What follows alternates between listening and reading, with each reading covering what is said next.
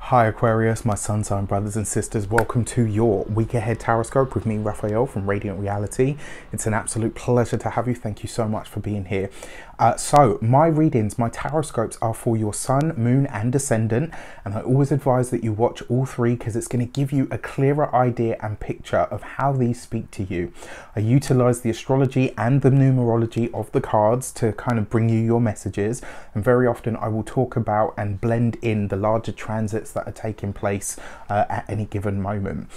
So with that said, if you haven't already, please don't forget to like, share, and if you should so choose and it resonates, hit the subscribe button. If you are already a continued subby, you know Rafa loves you for it. So before we start, as always, I would like to bless my deck of cards with all forms of love, light, peace, prosperity and abundance, and I pray that the messages that come through are ultimately clear and concise and they help you on your path to your highest vibrational good. So remember as well, no, I need to tell you, I have a new channel. If you it's dedicated solely to guided meditations and visualizations. If you wanted to meditate more this year, or you decided to learn, or you wanted to dedicate more time to your spiritual path or practice, hit the link in the description box below. I work really hard on them and I truly hope that you love them.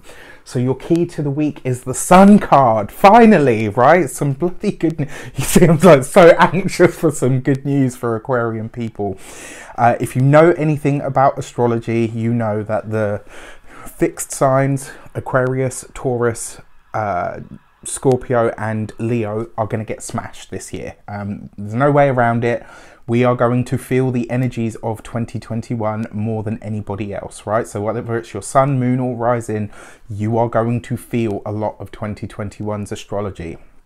But the fact that we have the Sun card this week is kind of like a mitigating factor, right?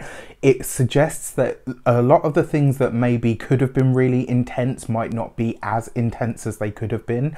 The Sun is joy, life, heat and passion. It brings a spotlight to you.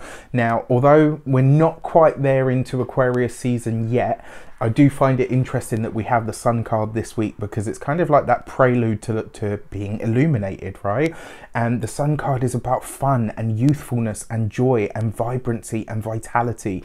And it also, whenever I see this card, I always say to people, it diminishes your challenges and it enhances your blessings. The Sun card is the only card in the deck that doesn't have any other meaning. It's always positive. Whatever it touches, it enhances, or like I said, it diminishes the challenge. For our actions and options this week, we have the Two of Pentacles. There is a sense of growth, expansion, and even abundance this week that could be permeating through you. And it looks like this week, my dear Aquarian brothers and sisters, you are going to be very focused on making a very material or practical decision.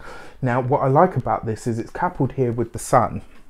And this suggests that a decision that you're making in your material life, whether this is about your home, whether it's about your job, whether it's about something that you want to buy, this basically says you will have the clarity of mind that you need to make that decision. You might not necessarily be acting on it now, but there's definitely good, there's good energy, right, abound for you.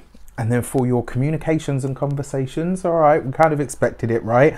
We've got the Five of Swords. Now, remember, by the time we get to the end of this month, Mercury is going to be retrograde, and he's going to be retrograde this year in the air signs, starting with, yep, you guessed it, Aquarius. So we're going to feel this energy probably more than most. Now, the fact that we have the Five of Swords here, what I will say, communication has the potential this week to be a little bit hit and miss, right? We've got the Sun card, which is kind of lessening the blow, but it does suggest that there's going to be there may be some interesting conversations, or maybe even somebody hears one thing and you've actually said something else, or maybe you've said this and somebody hears that. Just be aware of that energy this week. Now, for those of you that are employed by somebody else or a company, etc., you could finally see some sort of a conflict resolution this week, which is actually really nice. So tap into that. If there's something that needs to be resolved or clarified, this would be a good week to do it. Yeah, this would be a good week to do it, I would say personally. Resolution, right? Retrograde, anything with a so maybe not necessarily embarking on something brand new, but definitely finding the energy, the strength, or the clarity to resolve something is definitely possible. For those of you that own your own businesses, solopreneurs, entrepreneurs, again, there might be some conflict that comes up this week that needs to be had because it's going to push you in a new direction. It's going to make you, effectively it will make you uncomfortable enough to make a good change. And I actually really like this for us, to be honest with you. For those of us that work for ourselves and stuff, it looks like something is going to either annoy you enough to make a change about it, or you may be having a dialogue or a conversation where somebody highlights something to you that at the time maybe a little bit uncomfortable, but then after you think about it in true Aquarian fashion, you're like, hey, yeah, actually that's totally logical, no problem, let's do it. That's how it tends to work for me anyway, and I'm an Aquarius sun. For those of you that are retired or no longer working for any reason, this week you could be called upon to help resolve a conflict for somebody else. So you might be dragged into some drama that maybe has nothing to do with you this week, but it's up to you how you deal with that. Just remember, if somebody's asking you to help resolve an issue, it's nothing to do with you. You can be a bystander. And I think Aquarians tend to be quite good people to do this kind of thing, because we can look at all sides of an argument and say, okay, you know what, yes, there's truth and logic in what you say, and there's truth and logic in what you say. How are we going to, do you know what I mean, find a way to bridge the gap? For our money and materials, we have the 8 of Wands. So news coming from a distance is definitely happening this week. There could be a collaboration on the cards. There could be a money spinning idea that starts to take shape, that starts to take form, which I actually really like.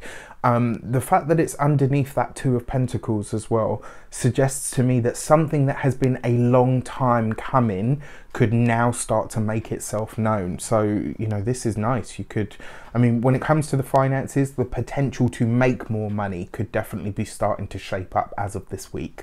For your home and environment, you might end up with somebody on your doorstep this week, and it could be for any number of reasons. Maybe they've had a fallout with their partner, maybe they had, do you know what I mean? Like, it could just be that somebody really needs a friend or needs a place to stay. I don't think it will be long term, but I do feel like it will be a little bit of a surprise. For your physical health and vitality, your hips, your lower back, I can attest to this already actually. Your hips, your lower back, that general sort of region of your body you need to look after this week. Do some good stretching. If you sit a lot for work like I do, definitely incorporate that into your workout regime.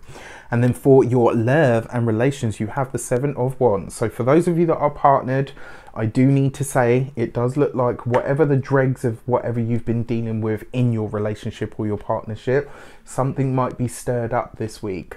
Maybe you have a disagreement about something that has been said, and it could start from something really trivial as well.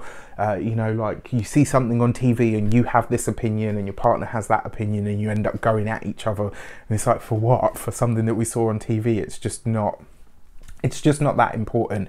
Anything this week that is middle of the toothpaste, some people squeeze from the middle, that's me. Some people roll it from the bottom, that's also me.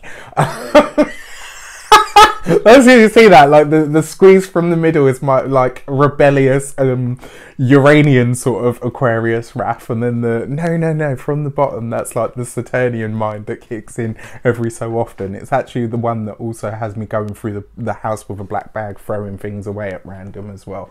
But I digress, you get my point. For those of you that are single,